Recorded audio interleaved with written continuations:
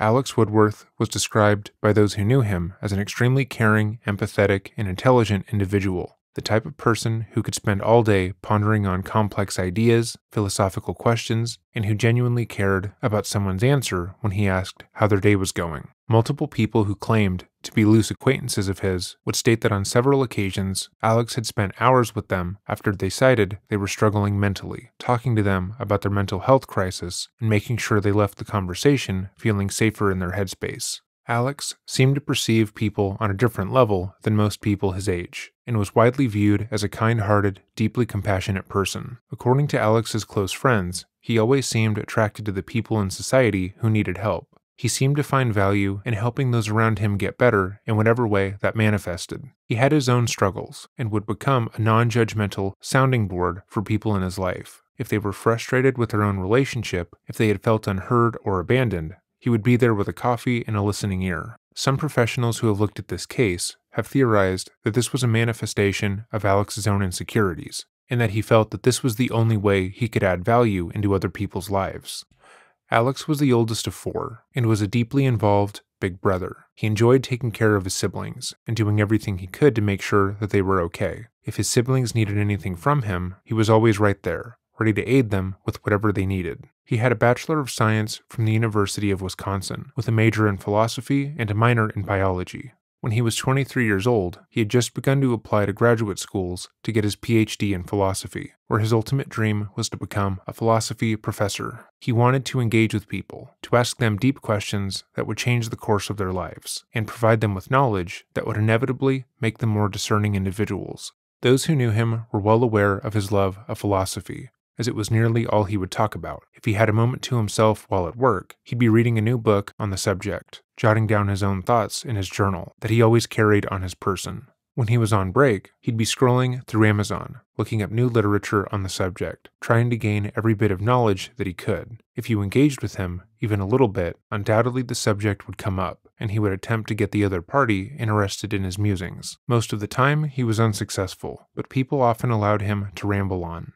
Alex's life was in a transitional period of time in late summer of 2017. He was working at a coffee shop in Wisconsin, while also working part-time as a substitute teacher, applying to go back to school, and beginning to think about what he wanted to do with his life. And then he met Ezra. Welcome back to another episode of Dreading, or if this is your first time here, welcome. Today, we will be revisiting the case of Ezra McCandless, this time focusing solely on the murder of Alex Woodworth. This video is the second portion of our coverage on Ezra. We'll be briefly going over the story so far, but I do recommend you watch our first video before this. This video would also not be possible without the help of Rottweiler Investigations, which is one of the best channels for uploading high-quality trial and interrogation footage. I'll be leaving a link to their channel in the description box down below, along with their PayPal and Cash App links. I cannot recommend their channel enough. If you like our content, you will probably love theirs.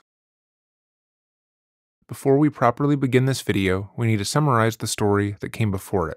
If you've already watched our first video, a timestamp will be left below to skip this review of the case details. Ezra McCandless was a 20-year-old woman who lived in a state of flux. She was an incredibly smart, outgoing, and enterprising person, and those who were close to her would comment that she would turn herself into whatever she needed to be for someone, as if she had the ability to change on a dime. To some, she was a shot of adrenaline, pushing them to do things they had never done before and making them feel alive for the first time in years. To others, she was a deep thinker who enjoyed the quiet pleasures of life. And to others still, she was an attention-hungry liar who didn't care who she hurt to get what she wanted. When Ezra was 20, she wanted to be known as a free-spirited, struggling artist. Though her parents offered her free housing and asked very little of her, she would portray them to her friends as being harsh, vindictive people who put way too much pressure on her. To escape their oppressive control, Ezra would spend the majority of her days at Rottieinvest, a coffee shop in Eau Claire that catered to all walks of life. She would talk about the coffee shop wistfully, stating that it was a melting pot in the city, and that people go there to engage with other people, unlike chain shops like Starbucks. She was well known by the majority of people who frequented Rottieinvest, as she would spend all day there and talk to whoever entered the door. And it was there that she met her boyfriend of 8 months,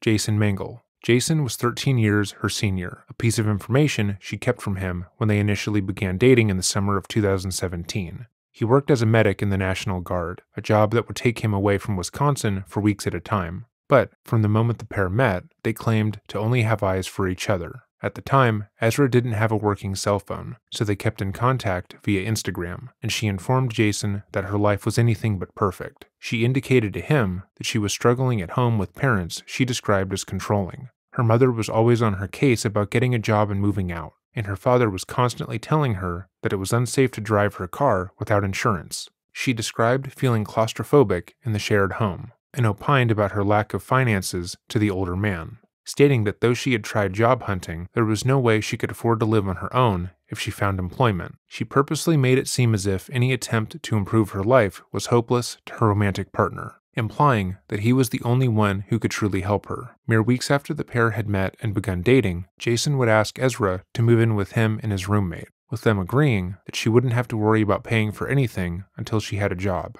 Ezra was seemingly over the moon with this turn of events, and the pair became even more inseparable than they had before. Jason would describe Ezra as being energizing, pushing him to do things he had never thought he would. Nearly every day with her was an adventure, but there were some drawbacks as well. After Ezra had moved into the shared apartment, she had begun to display some troubling behavior. She became controlling over Jason, not wanting him to spend time with anyone outside of herself. Although she wanted to spend time with others on her own, she would routinely tell him that she didn't approve of some of his friends, and if they were trying to hang out with them, she would accuse him of talking negatively about her, which she claimed was emotionally abusive. She would state that he shouldn't want to hang out with other people without her, and the fact that he was comfortable being away from her was a sign that he didn't truly love her, and if that didn't work, she would tell him if he left, she would hurt herself. These arguments would usually end with Jason apologizing to his significant other for trying to see his friends. Soon, he was isolated and only speaking with people that Ezra approved of.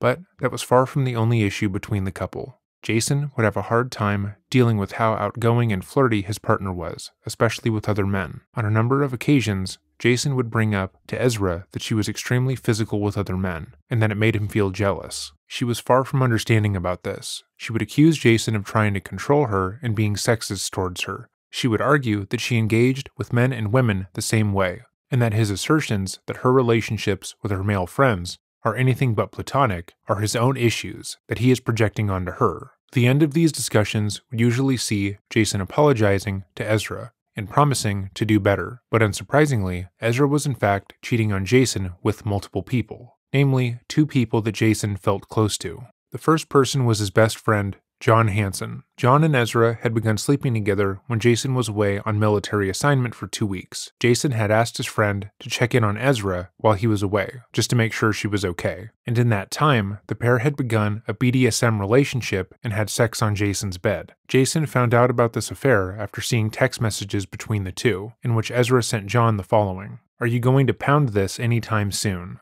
Just let me know when I get my next in and out. Winky face. Also, hanging and doing art agin would be nice because you're more than a good dick." When Jason discovered these text messages, he felt as if he was losing his mind. The 2 people closest to him had lied to him for weeks, and he didn't know what to believe. How long had they been lying? How much of what they told him was even true? And how had they been able to so easily conceal such a monumental betrayal? He immediately confronted his girlfriend, and she denied any wrongdoing. When she realized that he had indisputable evidence that they had had sex with another person, she claimed that it wasn't what it looked like. John had sexually assaulted her. John too denied that the pair had had sex initially, only admitting to it after Jason told him he had seen the texts. But when he was told that Ezra was claiming that the sex had not been consensual, he adamantly denied that, stating that it was Ezra who had come on to him multiple times and that the texts proved that. Jason, not knowing who to believe, would tell Ezra that if she was telling the truth, she needed to talk to the police, and Ezra, not knowing how to argue against this, would eventually file a police report. In our first video,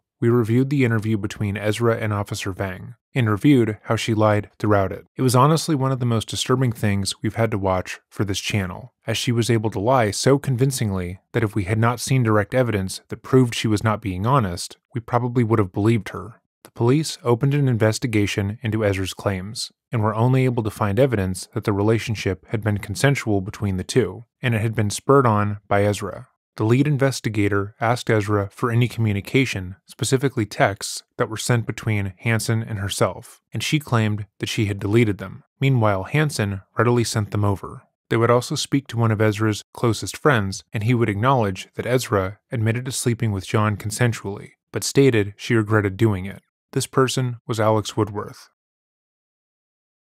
Alex was 23 when he met Ezra at Racey's. He was working at the coffee shop and knew Ezra tangentially because she spent the majority of her free time there. She had made friends with most of the people who frequented Racey's, engaging with anyone who walked in as if she were the bouncer, so both Jason and her loosely knew of Alex. But it wouldn't be until after her relationship with Jason had begun that she approached the barista on her own, and they became friends. According to Ezra, while she was at the shop with her boyfriend, she saw the 23-year-old sitting at a table while on his break. He was furiously writing into his journal and appeared enthralled with whatever he was working on, which sparked her interest. She detached herself from Jason and approached the barista and inquired about what he was writing. When he explained the philosophical theory he was working on to her, she quickly expanded on the concepts in a way that interested him, and the two got to talking as if they were already close friends. Alex wasn't used to this kind of response, as most of the people he spoke about this with blew him off, but Ezra was different. She actively listened to him, nodding along as he went over the concepts and reacting as if his thoughts were deeply important to her. She was engaged, so much so that the two spoke for a significant amount of time, so significant that it of course made Jason feel uncomfortable.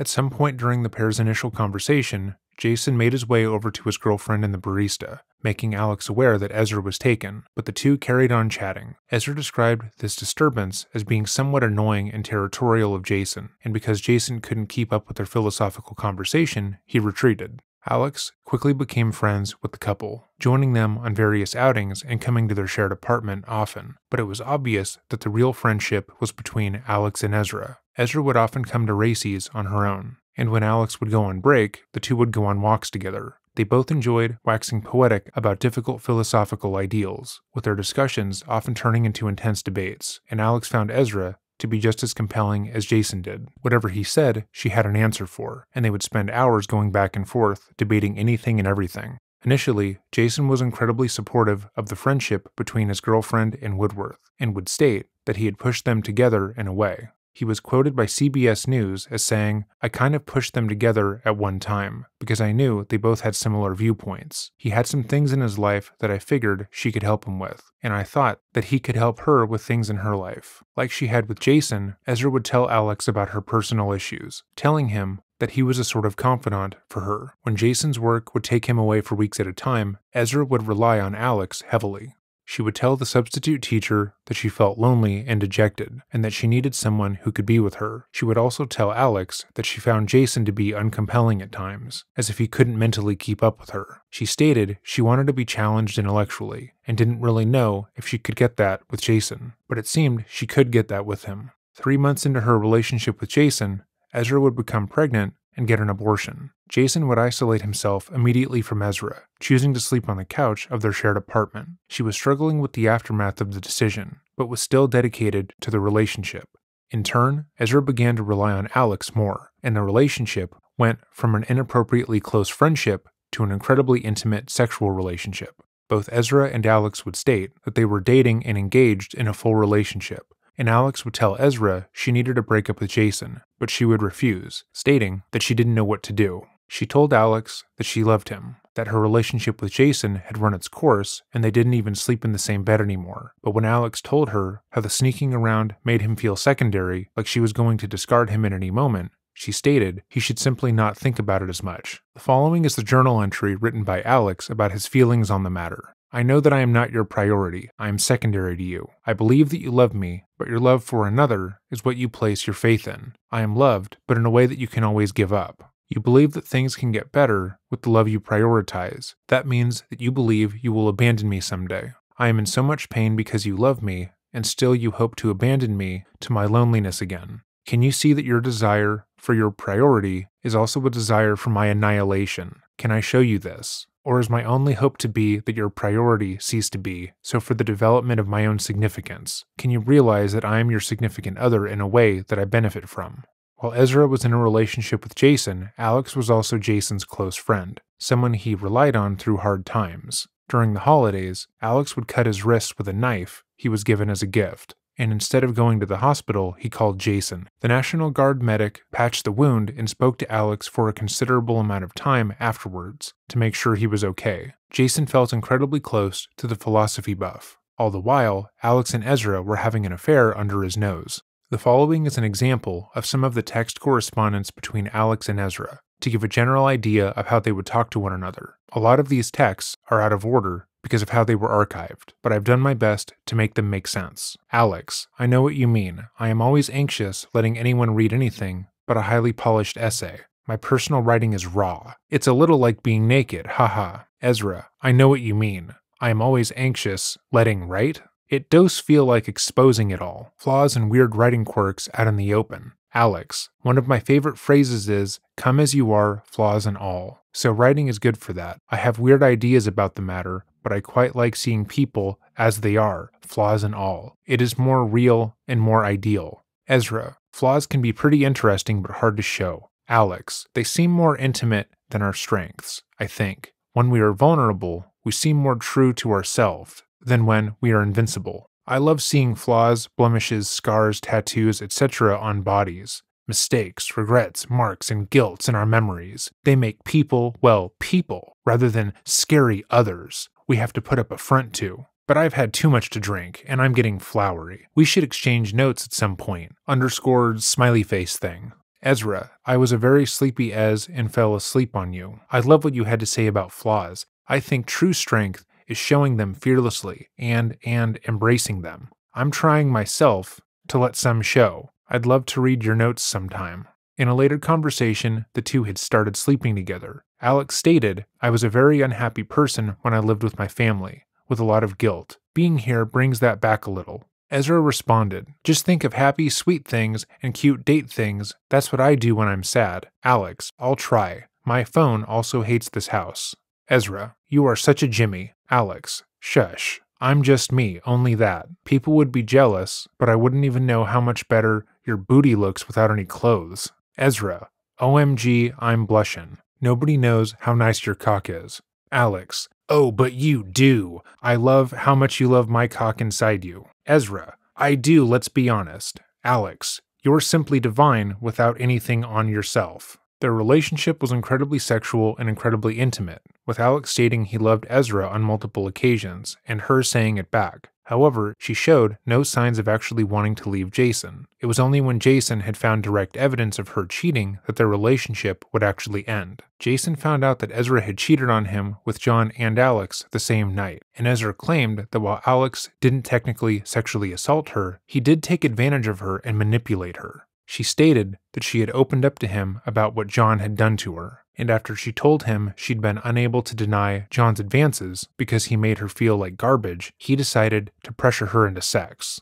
Though she didn't outright say it, she implied to Jason that her relationship with Alex, the one he was worried about for months and noticed was uncomfortably close, was actually a case of sexual abuse. Jason confronted both Alex and John at the coffee shop, distraught that the two friends had lied to him. Alex apologized to Jason, but stated that he had real feelings for Ezra. Shortly after this confrontation, Ezra would file her police report against John, and the investigation into the assault would begin. Almost immediately, the police found the messages between Ezra and John, as well as Ezra and Alex. Alex would speak to the police and inform them what Ezra had told him about John, and the investigation would be dropped. At this time, friends of Alex began to worry for him. They knew that he had had a sexual relationship with Ezra, and seeing how quickly she had falsely accused John of wrongdoing made them feel as if she would do the same to him. What they didn't know was that she already had, privately to Jason. In response to their concerns, Alex maintained that he wasn't worried about it, because he had months of text messages that proved that their relationship was consensual. The relationship between Ezra and Jason was still technically intact, but his trust in her had obviously been broken. He attempted to get more distance from the situation, needing to take time to himself to get his bearings without her interference, but she insisted that he needed to spend more time with her, to hear her out, and that she needed him to help her through the immense trauma she had just gone through. Despite the betrayal, she painted herself as the victim in the situation, and that if Jason left her, he would be abandoning her in her darkest hour.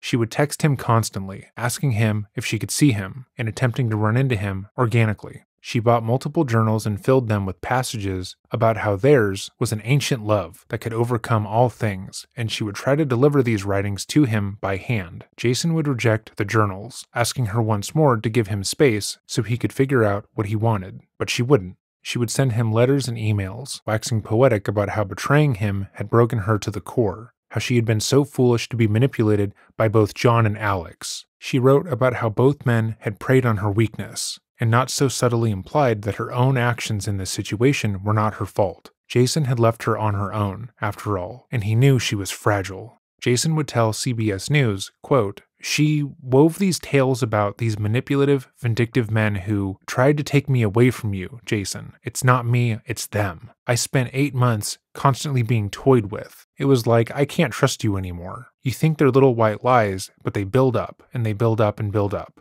And before you know it, there's horrifying things happening." Her writing during this time clearly laid out how she hoped Jason would conceptualize what happened. He would view Ezra as the victim of the two men who wanted to use her for sex, and overlook how deeply inappropriate her actions had been. She wanted him to ignore the fact that he had asked her directly about Alex for months, and how she had manipulated him into believing that he had been seeing things that weren't there. She wanted to wash her hands of any fault in this situation, despite the fact that the fault had been entirely hers. While this was happening, she was still seeing Alex. It wouldn't be until February 24th, 2018 that the pair technically broke up. Ezra texted Woodworth to tell him she no longer wanted to speak to him and to not look at her when she went into Racy's for coffee, but she was still going to go there, even though there were plenty of other coffee shops in the area. Alex was hurt, but he understood and didn't try to contact Ezra again. She told Jason that she had finally ended things with Alex and went further to claim that the story about the affair had spread to all of their friends and had led to her being publicly slut-shamed, with someone writing her phone number on the bathroom wall of Racy's. While we don't know who did this, given her constant attempts to victimize herself in order to manipulate the people in her life, it's likely that she did this herself in an attempt to win favor with Jason,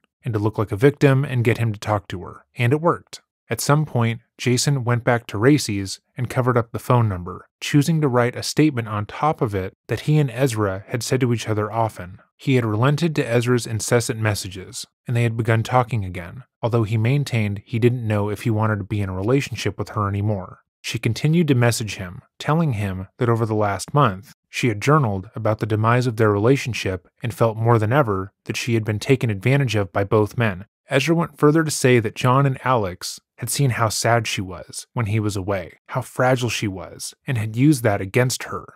She implored him to search his heart, to see if he really believed that she was the kind of person who would do this to him, because if that was the case, they shouldn't be together. On March 21st, 2018, Ezra and Jason exchanged 600 messages. The first few messages in their conversation were Ezra encouraging Jason to work through his negative feelings against her. She was coaching him on how to get the thoughts of her cheating on him out of his head, and how he needed to look towards the positives in their relationship instead of focusing on the negative. When he said he couldn't trust that there were any positives, as he wasn't sure she had been faithful to him their entire relationship, she told him that it would get easier with time, and that he just needed to trust her. She then told Jason that she wanted to see Alex one last time, just to get some closure. This obviously greatly upset the 33-year-old. He asked her what exactly she felt like she needed to say to the man she had cheated on him with. What about their relationship, which she said was predicated on manipulation and abuse, felt unfinished. To which Ezra stated she wanted to have the last word, to tell him off properly. Ezra implored Jason to understand. It wasn't like she was attracted to Alex or even had been emotionally connected to him. She just wanted to, quote, take her power back. However, this assertion that she had to see Alex had the opposite effect than she intended on Jason. That night, the medic had seen a mutual friend of theirs who had informed them of Ezra's relationship with Alex, and they said the relationship was deep and significant. Definitely not the one-sided, manipulative affair that Ezra had painted it out to be. This friend reminded Jason about how Ezra and Alex had been extremely close, to the point of stating that they were the other's best friend, and that Ezra's statements about Alex being manipulative and preying on her didn't account for how she actively chose to lie about their relationship. This reminder shifted something in Jason, and he began to shut himself off from Ezra once more. And fearing that Jason was really done with her, Ezra began to spiral. On March 22, 2018, Ezra was acting strange. She never left the house without making sure she was perfectly together, but she hadn't put on any makeup and her clothes were disheveled. Those who knew her would state that appearances meant a lot to Ezra, and to go outside without any makeup was not like her. She drove into Eau Claire in the morning, stopping into Racey's to get a coffee. There, she ran into Jason, who was shocked to see her. She told Jason that in their month apart, she had turned over a new leaf, and she was planning to move out of her father's house and come back to the small town. Jason would state that she was acting strangely during this conversation, and that there was a fire in her eyes, and for the first time since he had known her, she paid for her own coffee. And do you recall working at Racey's on March 22nd, 2018? I do. And on that day, did you see the defendant come to Racey's coffee shop? I did. Can you describe for me what the defendant did when she came into Racey's, what you observed her do? She came up and she ordered a mocha from me. She paid me, tipped me, and then she talked to people that were seated at the counter. And was that a little bit unusual? Yeah. And why was that unusual? She rarely paid and she never tipped. And can you describe for me the defendant's appearance that day? She wasn't wearing makeup. She looked pretty solemn. Can you continue? She was wearing pretty plain clothes. So fair to say she looked different than you remembered her usually looking? Yes. Did you notice anything about the defendant's demeanor during your contact with her that morning? She seemed, in my opinion, understandably sad or maybe low. So you were going back and forth between the dry cleaner and Racey's. Did the defendant eventually show up at Racey's? Yeah, I thought it was off because she wasn't supposed to be driving. And let me just, what time approximately was that, if you recall? I honestly don't recall. Morning time? It was morning. Do you remember where you were when you first saw the defendant? I was sitting on the bench, I believe with Maxwell and a few of the other regulars. The bench outside? The bench outside Racey's, yes. Did you have, without getting into the content, any conversation with the defendant? Very brief. We might have passed a couple idle words, but not much. I was more confused than I was, like... Did the defendant and you eventually go into Racey's? Maybe not together, but... Not together. I mean... Did you notice anything about the defendant's demeanor that caused you concern? She was a little fired up. When Ezra left the coffee shop, Jason couldn't help but feel like something was deeply wrong. Knowing that she had said she wanted to see Alex to tell him off the night before, a person she claimed assaulted her, he felt like he was obligated to make sure she was all right. Jason hoped that she hadn't actually gone to see Alex, and decided that he would ride his bike past the barista's house just to check. If she was there, he would hang around to make sure she wasn't taken advantage of, but if she wasn't, he would forget the entire ordeal. He rode to Alex's house and quickly spotted Ezra's 2003 Chevy Impala. The car was still running, music was still playing, and the driver's side door was wide open. Jason didn't know what to do. His mind was racing and he began to pace outside the house for nearly 45 minutes. He hoped that in that time, Ezra would come out, but the longer she stayed inside, the more sure he was that she was being hurt by Alex. Eventually, he resolved to go inside and see what was happening. He entered the home and found Ezra and Alex talking intently. When the former lovers spotted Jason, he claimed that they seemed emotionless, and they no longer looked like themselves. In hindsight, he would state that it was obvious that they were talking intimately, like they had throughout his relationship with Ezra, but his intrusion forced them to stop. The medic told the pair if they wanted to keep talking, they should talk in a public area. That way no one can be taken advantage of. They agreed, but right as all three of them began to leave the home, police pulled up. A concerned neighbor had seen Jason pacing outside of the home earlier, and thinking that he was up to no good, called the police. The following is the dashcam footage of that interaction, as provided by Rottweiler Investigations.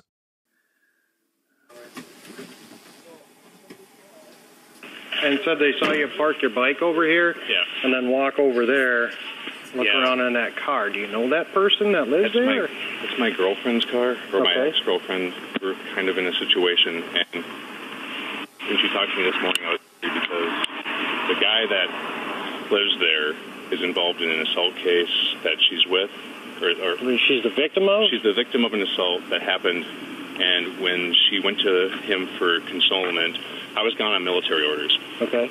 She went to him to talk to him about stuff, and then he kind of took advantage of her too, and she wanted to talk to him, I think, today about some stuff, and I was paranoid because she had like fire in her eyes. Okay. So Who's the girlfriend? Ezra McCandless. Okay. I was just worried because, like... Was the door standing open over there when you got there on the car? I knocked like 3 times. I didn't hear anything. I didn't hear a scuffle or anything. So, knocked, yelled, opened the door, and I heard her say, "Let him help you. Let him help you." So then I said, "Hey, is everything okay? Is everyone all right now?" I mean, I'm a medic in the military, so, like, I was paranoid. I was paranoid that someone was going to do something irrational. Okay. And they're in the house on the corner here, or? Yeah, they're on. I think they're fine though. I mean, I don't know. I'm just. I just saw the door to the car was standing open too. Yeah, I wanted to turn her car off. Her car was running, so that's why I was like worried because it was running. And I was like, okay, what's going on? Like, what's going on? Is everything okay? Okay. Do you have any ID with you? Yeah. 108 headquarters is 10-2. Sorry.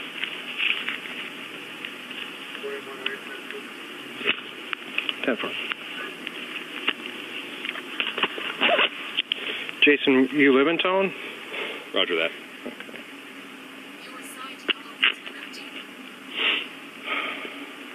Just worried. I don't think he's dangerous, but I don't know. Do you know what his name is? Alex Woodsworth. Okay. I think it's Woodsworth or Woodsworth. 388. 684. Roger that. You mind if I grab my bike quick? Just give me your address here and a phone number, and then we'll let you head out for now. Oh, I'm not going to head out. I'm just... You can head over there. Okay. I'll go and check on them. What's your address? 135 Broadway Street, Eau Claire, Wisconsin. And a phone number? 715-225-0220. Okay. You can go over by your bike.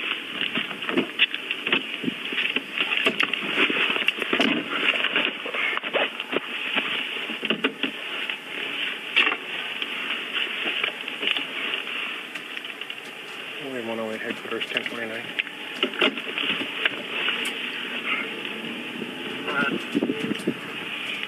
Stand by, Mark. Hi. Is everything okay here? Yeah. Okay. Somebody called us kind of worried because they saw Jason come over here and he was going in the car and they weren't sure what was going on. No. Everything's fine. Everything's fine? Okay. Do you guys have any ID with you? Just Yeah. I got to write a report here that I came over and talked with you guys. Of course. They were just a little worried because they saw the car running over here and they weren't sure what was going on and all that jazz. You want to just slide it out of there? I don't want to take your wallet from you. I have this, and I'll find my license. Okay? Sorry. That's okay. It's in here somewhere. I just always have trouble finding it. That's not it. Does that work for an ID? Yep, that's fine. Okay, I'm sorry. My license is somewhere in here. That's okay. You know, I just usually have it. 1/1/94. That's an easy birthday to remember, huh? It really is. Alex, what's your phone number? 715 Uh-huh. 220 7685. Okay, and you live here? What's the address, sir?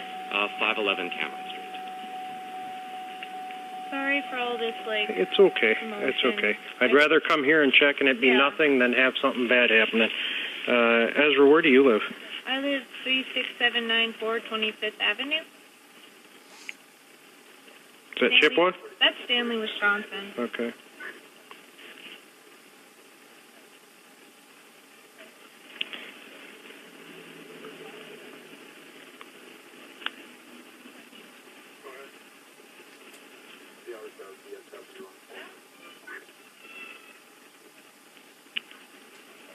And a birth date, Ezra?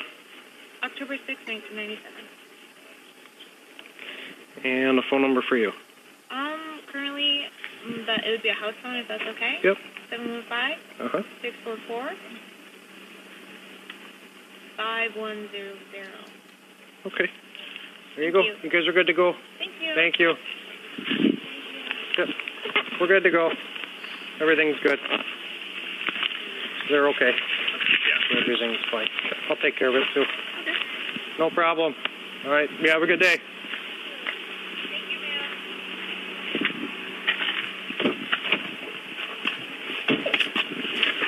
After the officer spoke to everyone and confirmed that everything was above board, Ezra drove away from the home with Alex sitting in the passenger seat of her car. This would be the last time anyone outside of Ezra ever saw him.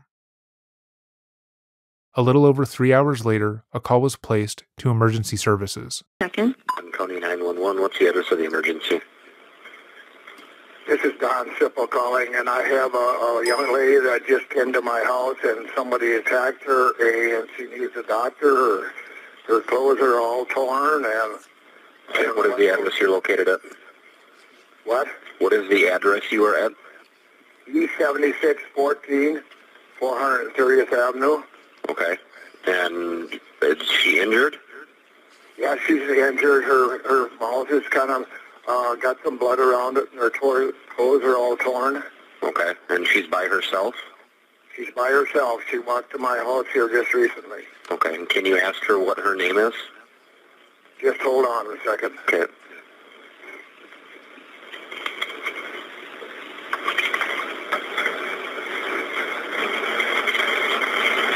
What's your name, ma'am? What? You don't know? She's in kind of bad shape. She just says she don't know. Okay, let me put you on hold. Do not hang up. I'm going to start some help, okay? Sure. 16, 18, 20 seconds. All right, Don, you still there? Yes, I am. Okay, what is your middle initial? My middle initial? Yep. A. Okay, and your date of birth? 11/29/28. Okay. But it's a young lady that's here that needs help. Yep. Quick. Yep, I have an ambulance and some officers started that way. Did she say who did this to her? Did she what? Did she say who did this to her?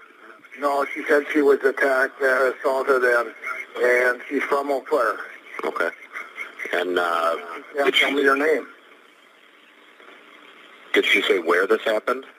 No, I didn't discuss that. Okay. Do you want to stay on the phone with me, Don, or? Sure. Okay. So the ambulance is on the way? Yep, ambulance and officers are on their way. I'll stay on the phone with you as long as I can. Okay, I'll hang on. Okay.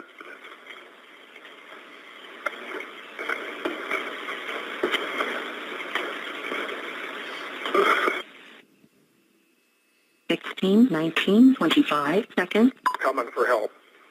She's coming for help. So besides her bleeding from the mouth, do we know what other injuries she has? Does she look like she's injured anywhere else? Yeah, she looks a little bit. There's some other bloody marks on her leg a little bit. Okay. And her pants are all torn. Okay.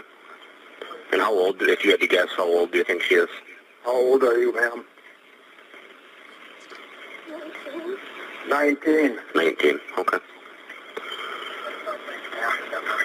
The ambulance is coming. You're going to get help.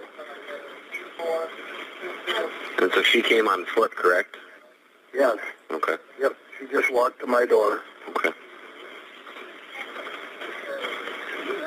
Can you ask her who did this to her?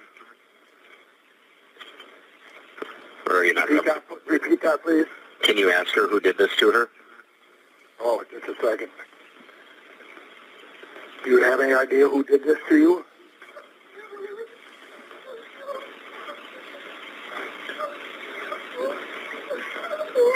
Just hold on.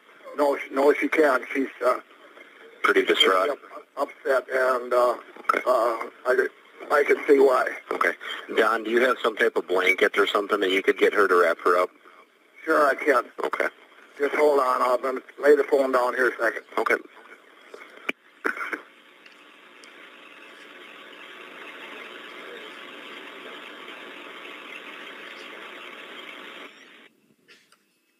16:21:11 seconds.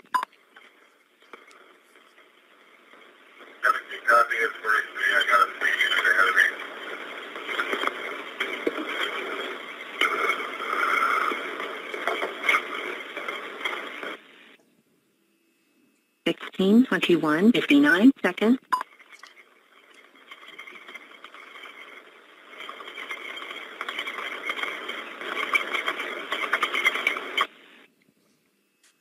Sixteen 22:35 seconds.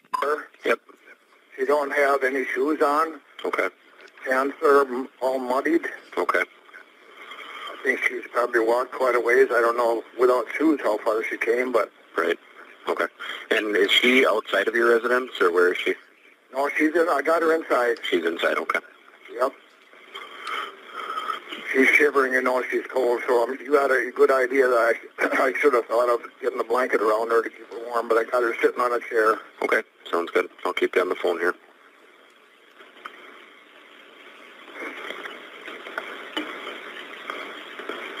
This isn't Keith. Nope, this isn't. Or is he working there yet, Keith Sunby? He was in the jail, I know, at one point. Oh, he was in that end of it. Yep.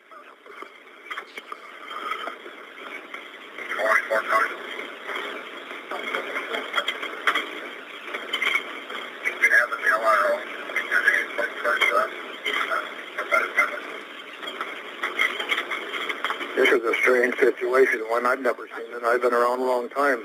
Yeah. Well, it's a good thing you called. It's glad she made it somewhere safe anyways. Well, when I got her, brought her into the house, she wanted me to drive her to the hospital, but I didn't think I should be doing that. Yeah, no, that's perfectly fine. We'll get her the help she needs. We have an ambulance around also. That's just what she needs. And yep. We'll get her taken care of. Yep.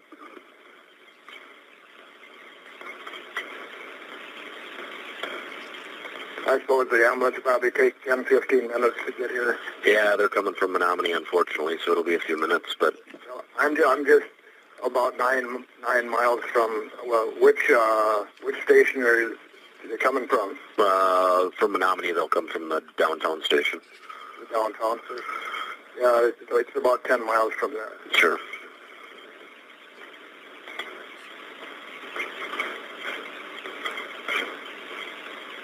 She's got glasses on. She said, maybe I told her she's 19. Okay, yep. And did you say the blood around her mouth looks like it was dry, or? Yeah, it's a little on the dry side, yeah. Okay. So it must have happened a little while ago. Okay. I think she's walked quite a ways, maybe. Yeah.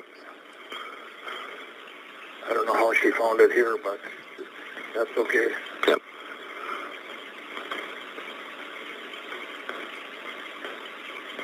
Don, do you have any family pets or anything? Right now. They're here right now. It's the police officer. Okay. All right, I'll let you go. You speak with him, Don. Thank you. You bet.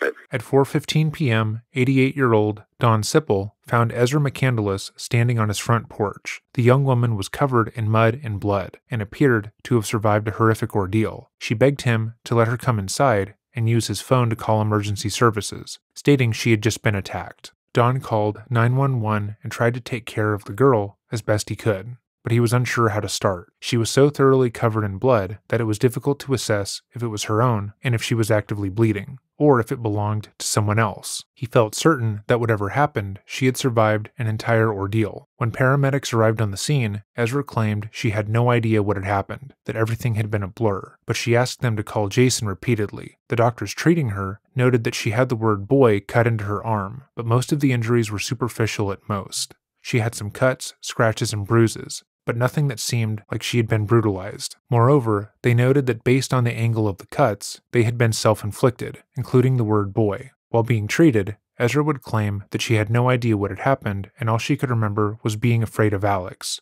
When pressed on any details, she would immediately retreat, stating that any time she tried to think about what she had just went through, her mind would go blank. But when asked about the cuts in her arm, she stated that it was Alex who did it. The only issue was the police had no idea where Alex was and where the incident had taken place. The next day, she would be talked to by Detective Prock, who had been the lead investigator in her sexual assault claim. He was familiar with both Ezra and Alex and was asked to work on the case, because he had already built a rapport with both of them. When he had been handling Ezra's case against John Hanson, Ezra admitted that while she was with Jason Mangle and believed him to be her soulmate, she had also been carrying out an affair with Alex. Proc asked her about the relationship, and Ezra confirmed that it was consensual, but all that would change when he interviewed her on March 23rd. Hi, how are you? Good. You're waiting for someone? Ezra. Okay.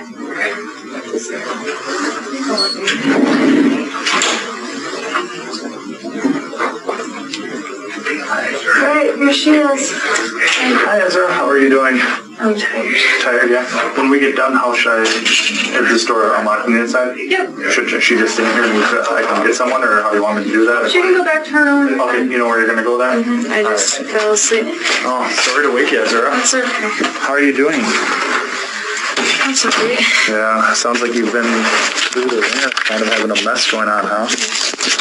Alright, well, I'm here on kind of twofold. I just kind of try to figure out, like where Alex might be. Yeah. So right now we can't find him. Okay, we can't find your car either. Okay. So that's kind of what I'm here to talk to you about. But first off, I want to know how you're feeling, how you're doing. Not great, to be honest. I was a little better this morning, and it got a little bit. Good.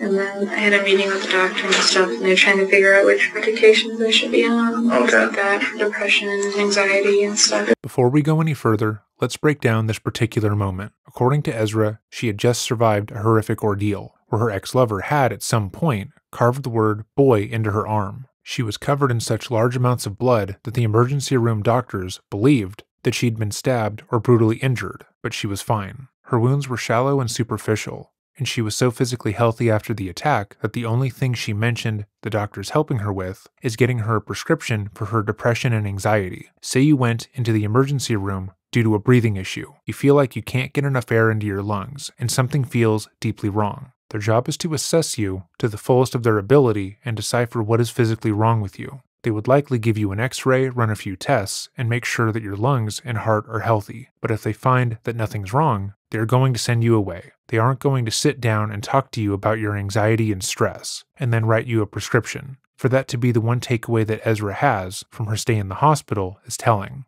Well, that's great that you're meeting with these guys and getting some help and getting you the stuff that you need, the medication that you need to make you feel better. Right now, I'm trying so hard in my head trying to get things to come to me, but it just like it keeps getting blocked out and blocked out and blocked out. Okay. And I get really frustrated with this. Yeah, well, just take our time, okay? So I kind of want to walk through yesterday, okay? I've got some of this stuff, but why don't you tell me about yesterday, what you remember? Yesterday I got up in the morning and I got done looking at, because I've been journaling a lot. Okay. And I got up and I looked at the journals I was journaling and starting to journal. Where are those journals at? My computer, if you guys want it. But I mean, where are they located? Google Docs. I know, but where's your computer? My dad's. Okay, in Stanley? Yep. Okay. But it's an online thing, so you just need my email. Okay. All right, continue. Sorry about that. And then, so I was journaling and checking my email to see if I have any emails from the place I started working at. Okay.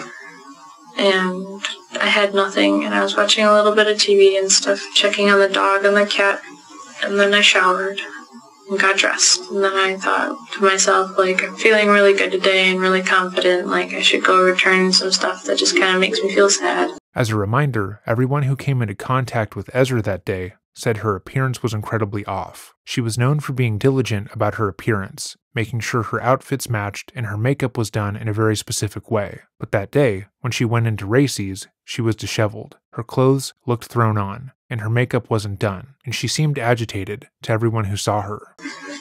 So I was like, I'll do that, and I was like, gonna text Jason about it, but I didn't because I thought I would see him at the coffee shop, be like, hey, you're here. But I knew he was busy doing laundry and stuff today too, so I didn't want to worry him. Not today, but that day. Jason theorized that when Ezra came to Racy's, she had done that to try and run into him after their text-based argument the night before. And this interview shows that he was right. She also had texted Jason that she was going to return some of Alex's things, as we know, and it had led to their dispute. I didn't want to worry him much, so And I knew my dad would be mad about it because he didn't want me driving because I'm currently trying to get insurance. Okay. I was like, I felt like, you know, I gotta take a step for myself to be confident, you know? Okay. So I went and I made sure all the stuff was in the trunk and the painting, because I painted something for Max, a friend. Okay. And so I went to Eau Claire and I went to Racey's and I seen Jason at the coffee shop and I said hi, and then I seen Max and I said, Max, I got the painting for you. So me and Max went to my car and then we went to his house quickly to go. He went and got me 2 paintings and I gave him my painting. Okay. And then we went back to Racey's and Jason was gone and I didn't know, so I just decided, since he's not there, I'll just go finish the rest of my day, because I want to be home before 5 because I had to watch Dane, my dad's, I think his fiance now. Okay. His son. He's a really good kid. Okay. I see him when I work at the school. Okay. And I went to town and I was just feeling really good and positive and stuff. Okay. Did you notice anything about the defendant's demeanor during your contact with her that morning? She seemed, in my opinion, understandably sad, or maybe low. So you were going back and forth between the dry cleaner and Racey's. Did the defendant eventually show up at Racey's? Yeah, I thought it was off because she wasn't supposed to be driving. Did you notice anything about the defendant's demeanor that caused you concern? She was a little fired up. And I went to town and I got the stuff from the trunk and I waited for Alex to get dressed and like ready for the day so that he could come downstairs and grab his stuff. And then he suggested we talk for a while. I said, okay, I can talk for a while because your roommate's home, you know. Because then we weren't alone. Okay. I think his name's Dave. Ezra is priming the detective here. The day before, she implied that Alex had hurt her, even though she never directly said what happened. But in all of their previous discussions regarding the sexual assault, she never said that she was afraid of him, that he had taken advantage of her, or anything resembling that notion. But now, a month after she broke up with him via text, told him not to contact her again, and he respected her wishes. She is stating that she was too scared to meet up with him in private, even though, to be clear, she met up with him in private by going to his house. Alex had never been violent with her, nor were there any examples of Alex being violent in general. Okay.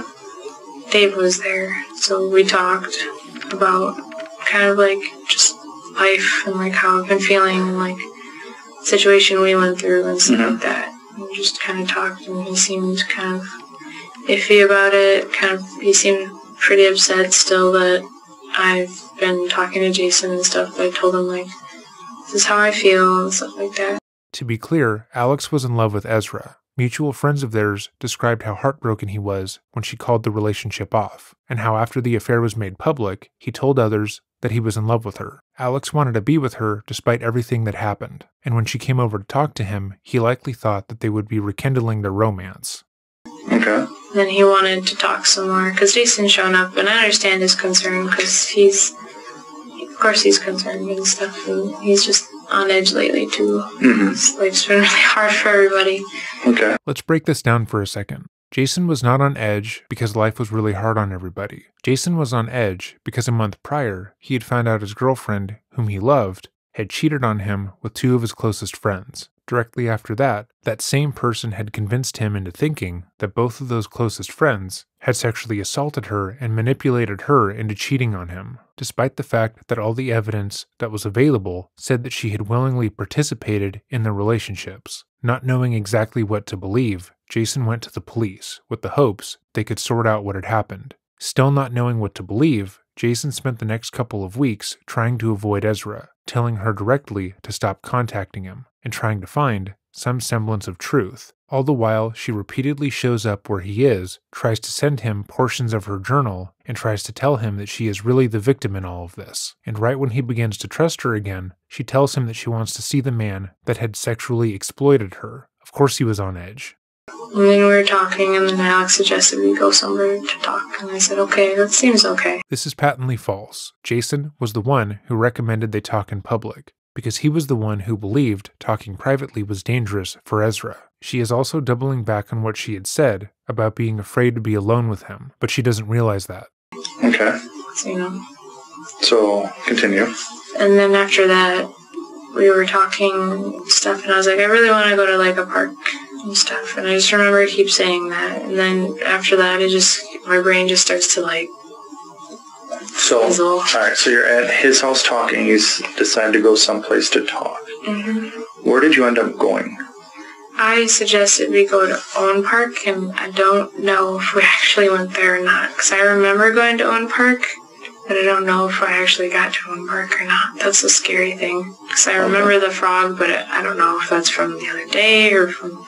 Okay, what time of day do you think you would have been at Owen Park? I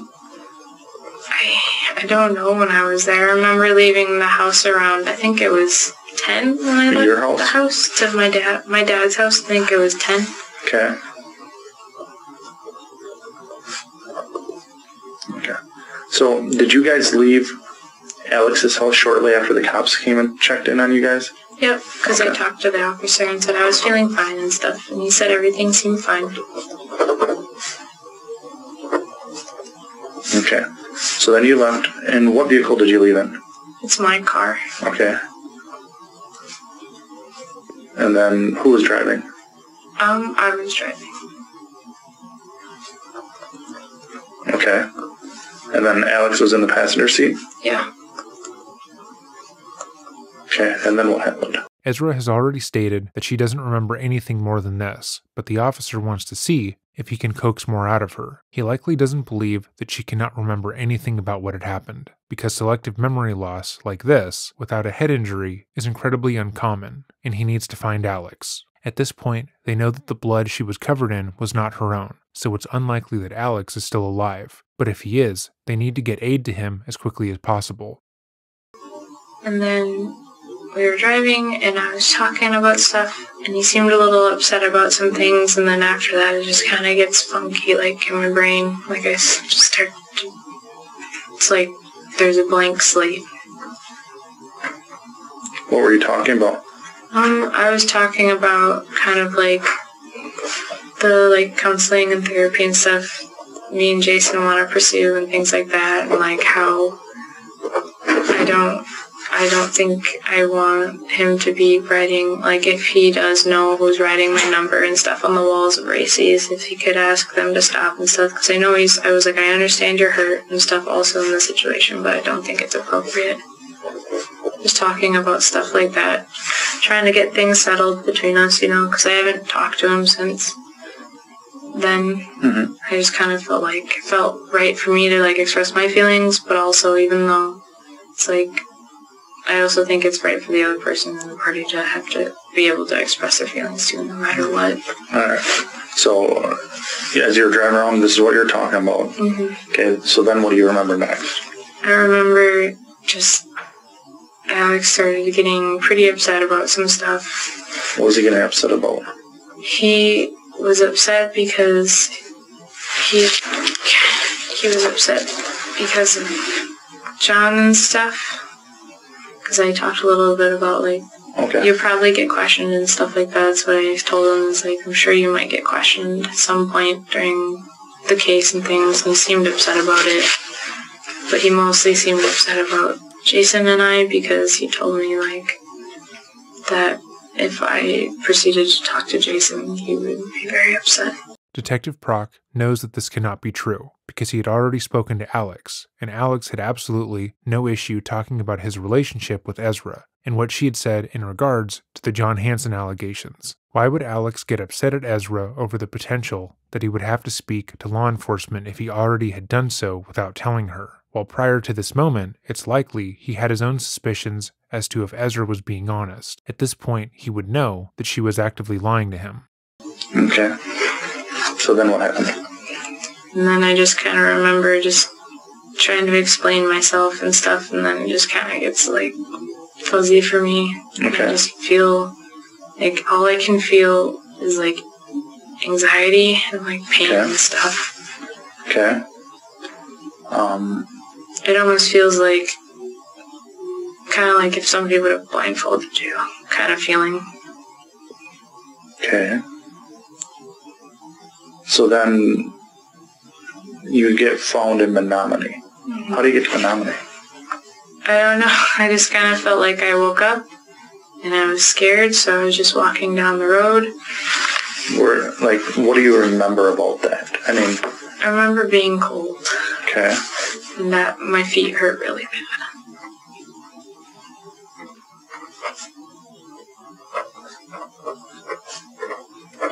How about your car? What do you remember about your car, where it was left? I don't remember much about that at all, actually. I just remember being really cold. And just kind of like, it's kind of like the feeling of like you don't know what's happening and you're scared and you just need to keep walking and walking and running, and I don't know. I felt kind of like a scared animal. I don't know how to describe it. How long do you think you were walking before someone found you? I really don't know. It's very... I keep trying to think about it, and it feels like it just doesn't happen. Like I try to think about it, and all I can feel is just the feelings, and not like seeing. Okay. You guys you were located in Menominee. Do you have friends, or does Alex have friends in that area? Dunn County, Menominee? I recognize the guy's name. Who? The last name of the gentleman that helped me. I don't remember his face, but I recognize his... I don't remember the last name either, but I remember thinking to myself when I was sitting there that his last name sounded familiar. Was this nighttime or daytime that this all happened? I think it was daytime. Daytime? Nighttime. I think it was in the afternoon. Hold it here. I got the report. Just so we can make sure we're... Do you have his name in there? Mm-hmm.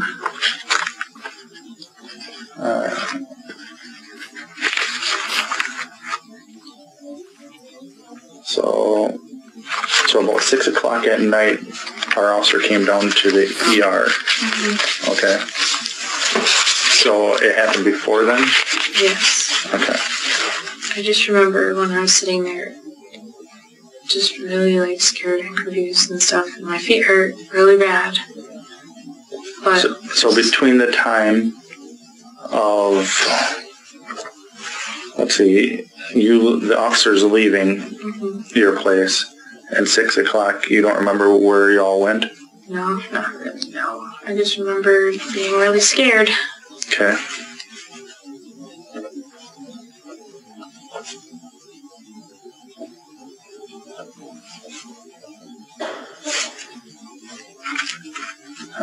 How about your phone? Did you have a phone on you? Do you still have the iPod, or do you actually have a phone now? I don't have a phone. I just have my iPod. Okay. Was that with you? Yeah. Were you texting or talking to anyone? No. I don't know where it is right now. Okay. Did you have it when you were found by Dunn County? They looked in it to try to figure out where I was, because I kept telling them that I kept saying my old name for some reason. Because I know I'm Ezra, but for some reason I kept telling them I was Monica Carlin, because that was my old name before when I was adopted. Okay. How old were you when you were adopted? I was pretty young. Okay. And then you changed your name to Ezra? Mm-hmm. Or did your adopted parents change it? I changed my name to Ezra about 3 years ago. Oh, how come? It just felt right. You know, kind of wanted to feel like I had my own identity and stuff. Okay. So, you get picked up by someone, and then what happens? By who? In Menominee. I just remember sitting in a chair at the old man's house. Okay. And then he called the ambulance and stuff.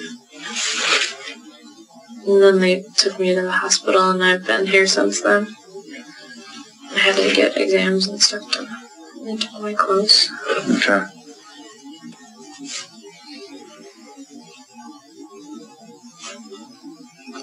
So you have no friends in Menominee or Dunn County, right? No. And you don't know about Alex? I don't really know much about him when I think about it. Okay. I told him a lot of stuff about me when I knew him, but I realized that he didn't tell me. Okay. Alex absolutely did tell her things about himself, In their texts, he would tell her about his family life, his fears, his dreams. He was an open book. But Ezra didn't commit any of that to memory for some reason, likely because she didn't find value in it. Did Alex have his phone with him while you guys were together? I don't know, maybe. I know that it might be at his house because he uses it as an alarm.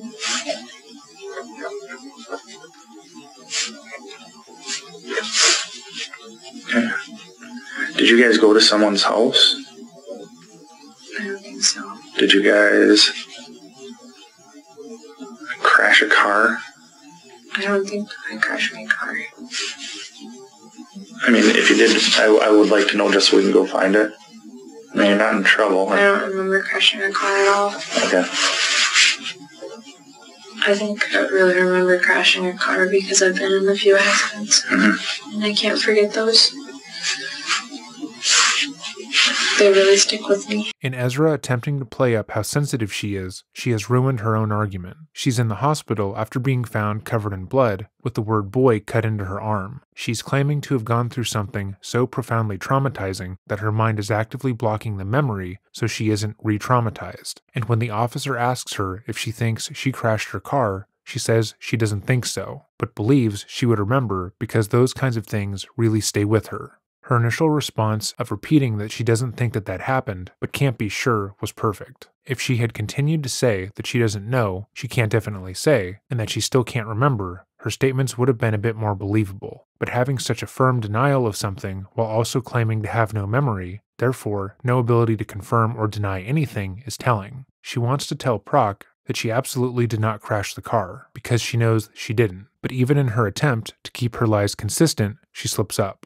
Yeah. Were you on anything? I mean, were you on any drugs or alcohol? I haven't drank or done anything since back in February before I reported to the police. If you would have done something, what would you have been doing as far as drugs? I can't even think of anything. Marijuana, LSD, cocaine, heroin, meth.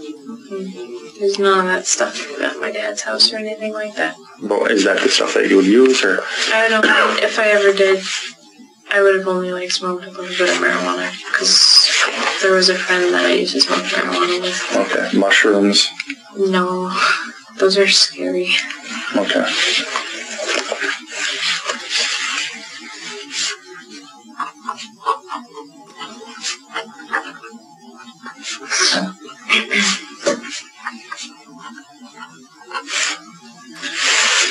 If there was anything else that I would need to know, what else would I need to know? I mean, how would I find Alex?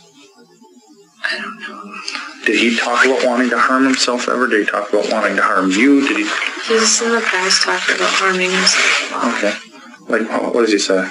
He would talk about how that he would get upset because I didn't like him fully the way he liked me, and that it made him sad enough to want to hurt himself, and he actually did cut his wrist once. And it really scared me.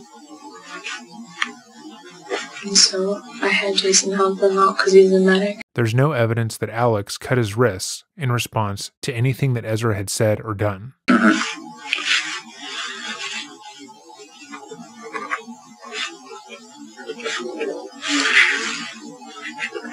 So why did he cut his wrist?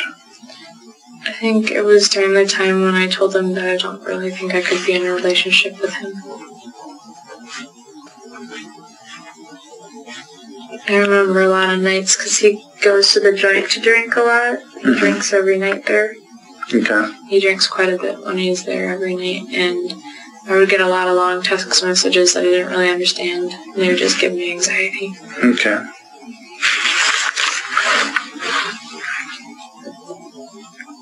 So if you didn't go to Owen Park, what other park would you have gone to?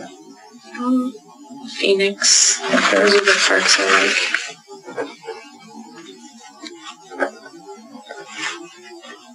And what about, the part that's baffling me is how you end up in Menominee.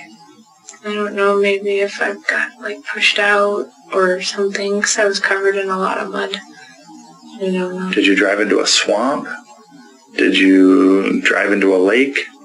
I don't.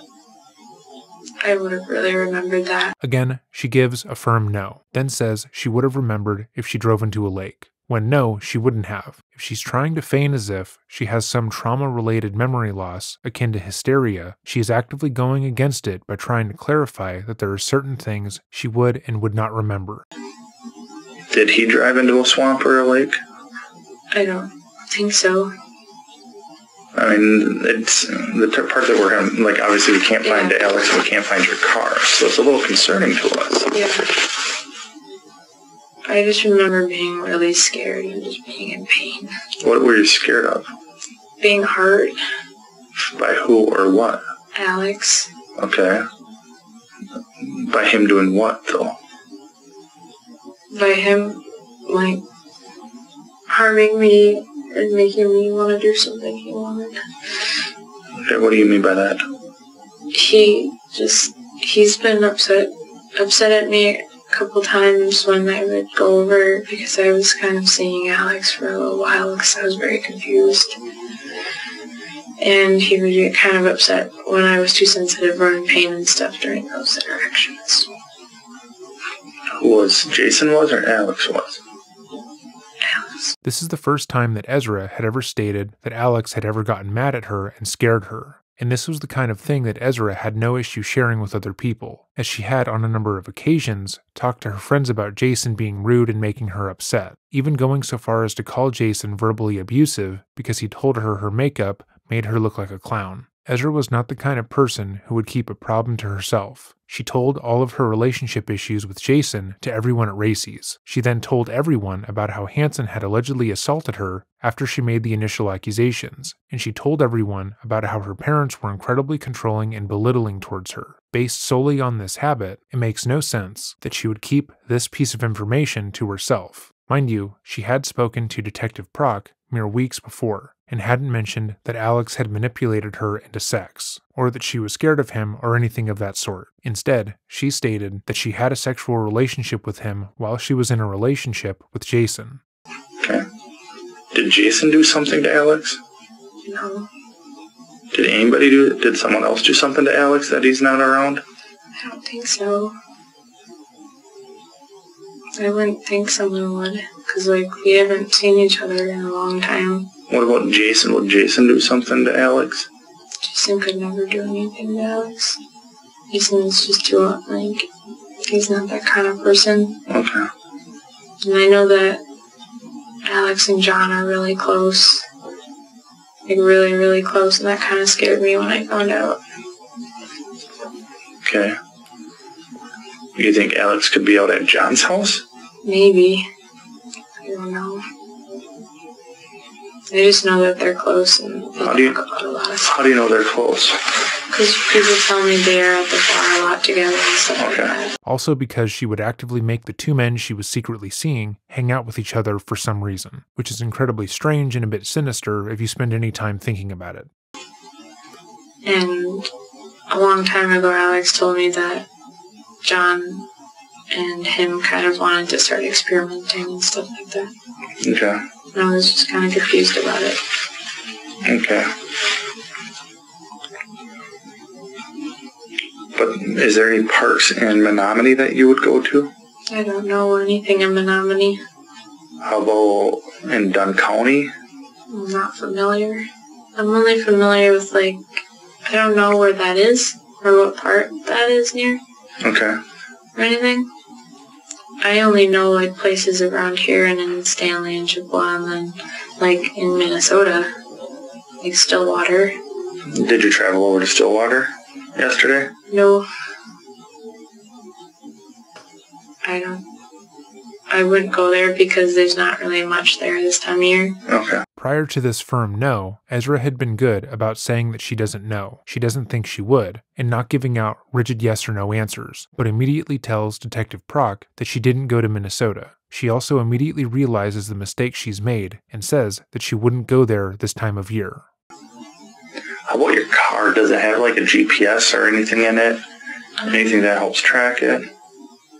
It's just an old car. How about like a Garmin, you know, those Garmin GPSs that you can type in addresses? I I don't know, because I think I gave it back to my mom. Okay, but at one time it did, but you don't think it does anymore? Mm-hmm.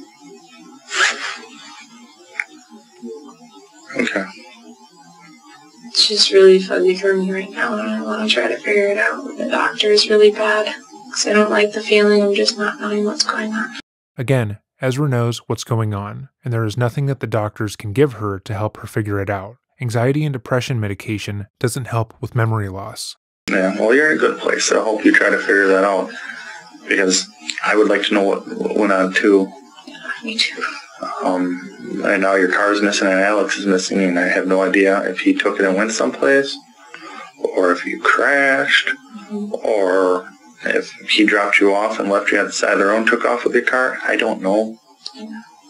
And that's something that we kind of would like to know. Do you know how much gas was in your car? I just filled it up recently. And then I had my wallet and like a couple 20s and stuff in there.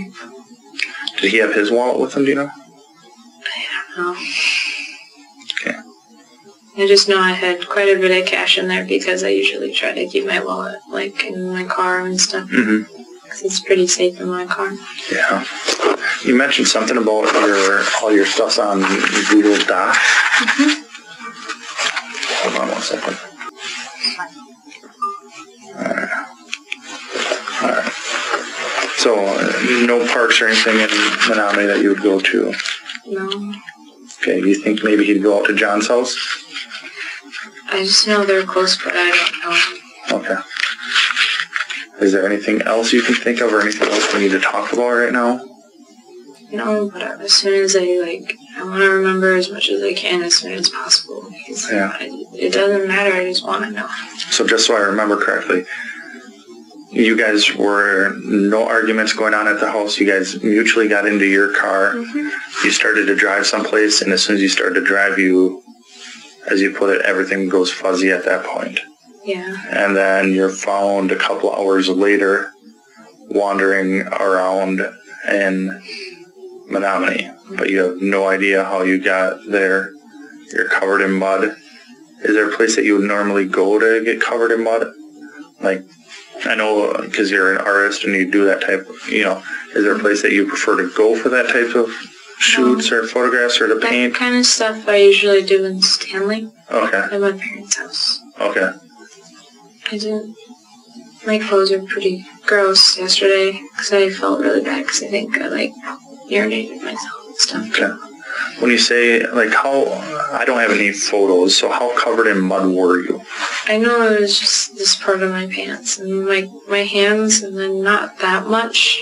So your legs and hands? Mm-hmm. They had to take pictures and stuff of my breathing and stuff like that.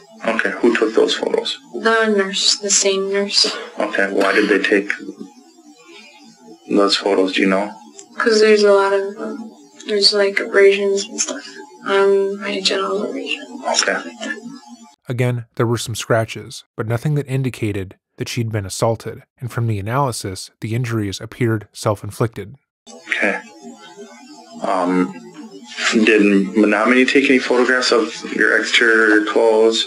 No, just the nurses here did, and they took all my clothes and I got it. So anything else you can think of right now, or anything else where you might be able to think of, this is where my car is, or this is how my car got there, or anything along those lines?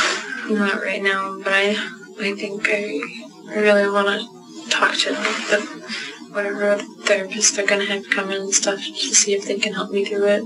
Okay. I will leave my card at the front desk, or have them put in your property. If you think of something, give me a call, and I'll come talk to you. Or if you think of, hey, this is where the car might be, give me a call, and we can maybe try to find it that way. Yeah. All right. Is there anything else you can think of? Not right now, I'm sorry. No, that's fine. Like I said, the big thing is I want to find Alex and make sure he's okay. Mm-hmm. I'm sure that's probably something you want to do, is make sure he's okay. Yeah. So, like I said, if you crash or if you put the car in the ditch, we just need to know you're not in trouble. Yeah. I wouldn't think I'd be in trouble. But, if you did that, we just need to know so we can go and make sure he's okay. Or if it's stolen or something like that. Yeah, I mean... It doesn't have insurance or anything. Correct. But you don't think you don't remember driving into the ditch or driving off the road? No, I would have remembered that. Because I've been in accidents, and every time that's happened, I can't forget it at all. Okay. So you don't remember the time from getting into the car until you're sitting in the old man's house? Mm-hmm. You have no idea what happened in between then? No, I just felt scared. And you have no idea how you got to where you got? No. Just my feet hurt and stuff, and I didn't know why. I was like, I didn't know what's going on. How long do you think you were walking? I don't know. Okay. All right. Do you have any idea what direction you came from or you were walking from? Do you remember turning at all off of anything? No, it was like a straight road. You just remember walking straight? Mm-hmm. Do you remember coming out of a ditch up there? No. I just remember, I remember my hand hurt because of the pavement and I fell down. Okay. So I remember falling down and then getting up, mm-hmm. and then just walking straight. Yeah. You never came off the side of the road, you never turned off the road, never climbed out of the ditch. You just went straight. Okay. Alright, well, like I said, I'll leave my card up at the desk for you. If I can think of anything else, I'll come back and talk to you. Is that okay? Yeah. Alright, but do your best to try to think of stuff, okay? The interview gave the detectives no new information to work with, and after searching all the parks in the area, they attempted to retrace Ezra's steps. They started at Don Stipple's farm and worked backwards, and on the side of the road, they found footprints that led down a dirt road with an open gate. Believing the footprints to be Ezra's from the day before, they followed them through the gate and up a hill. In the distance, they were able to make out Ezra's silver car with her drawings on it. It appeared to be stuck in the mud, and there was a body hanging out of the back seat. The officers rushed to the scene and identified the body as being that of Alex Woodworth. It appeared that he had been brutally attacked, and when his body was examined, they found that he'd been stabbed 16 times in the head, neck, and groin. The following day, Detective Prock went back to the hospital to talk to Ezra. She'd been moved out of the emergency wing of the hospital and into the behavioral health inpatient program, and she was claiming that her memory was starting to return. But what she didn't know is that Alex had been found, and that the truth about what she had done was about to be revealed. We will be covering this in our next video. Again, this video has to be done in multiple parts, as I want to make sure that we cover all of the available information, while also making sure I have the ability to upload it on our current internet provider, Slow Internet. As we mentioned in part 1, we will be making a playlist for this specific case, and we will be putting these videos in order of first to last. That way, watching it is as easy as possible. We wrote this case as one long video, and hopefully, when I have better internet, we will be able to upload it as one big file. But as of right now, that doesn't seem possible. Our next video will be out soon, and again, I apologize for any annoyance or inconvenience this has caused. If there are any other video topics you would like to see us cover, or a case you simply want more attention brought to, email us at dreading.official@gmail.com. And as always, have a great day and stay safe.